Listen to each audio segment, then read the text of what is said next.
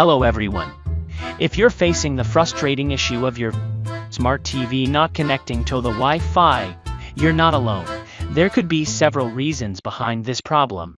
But let's start with the basics. Step 1. Check the location of your router.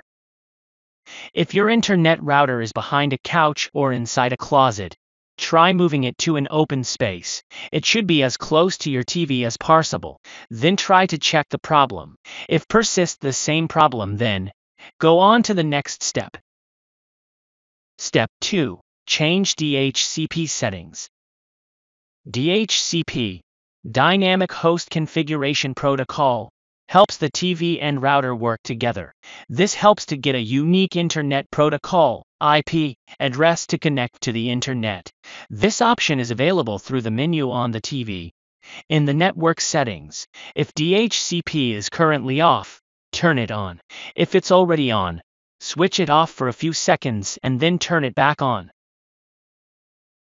Step 3. Restart router, modem and TV. Unplugging the TV for 30 seconds will clear its internal memory and help resolve any software glitches that may be causing the poor connection. So, turn off the TV and unplug it, then reset the router and modem. Plug the TV back in when you're done and see if it connects. Step 5. Factory reset your smart TV. If you're still having problems, your last resort is to reset your TV to factory default settings. This step will wipe all your data, so you'll need to reconfigure and install your TV apps from scratch when you're finished.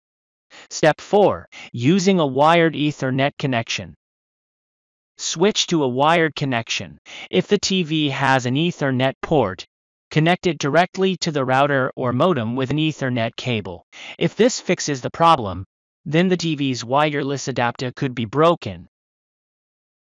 In summary, if your smart TV not connecting to the Wi-Fi, restart router, modem and TV. Replace the router and TV in same place. Follow these steps to troubleshoot and potentially fix the problem with your TV. If you have any better idea or questions, feel free to share them in the comments below.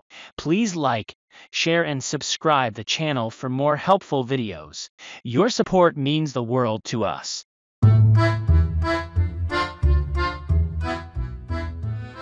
Capacitors to examine. If found any bulging vents or leaking capacitors, you need to replace it.